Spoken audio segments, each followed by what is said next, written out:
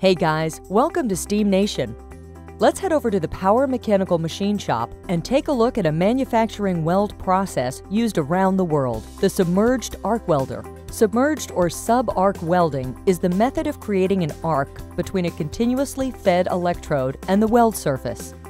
Granules of flux are fed to the workpiece, creating a gas shield, as well as the slag formation.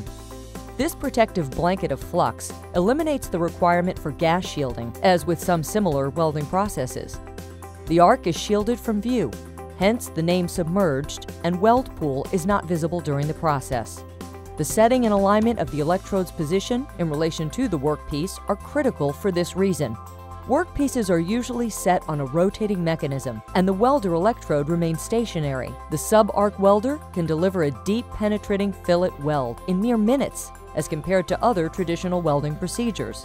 While all types of welding procedures maintain a steady position in global industries, the submerged arc welder increases production in manufacturing situations at phenomenal rates.